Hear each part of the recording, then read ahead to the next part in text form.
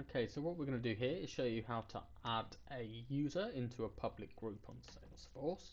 So if we navigate to Setup, click on the gear icon, it opens up in a new tab. Using the quick find box on the left, we're just going to search for public groups, and that's just underneath users. So click on public groups, and once that comes up, it'll show you the different public groups you've already got in your organization. Now for this, just select the public group, and then under action we want to click edit, and this is where we'll be able to add users into the group.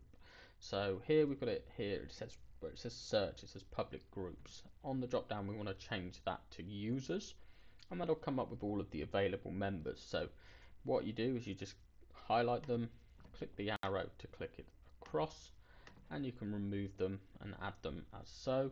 Once you've got all of the users you want added, just click save,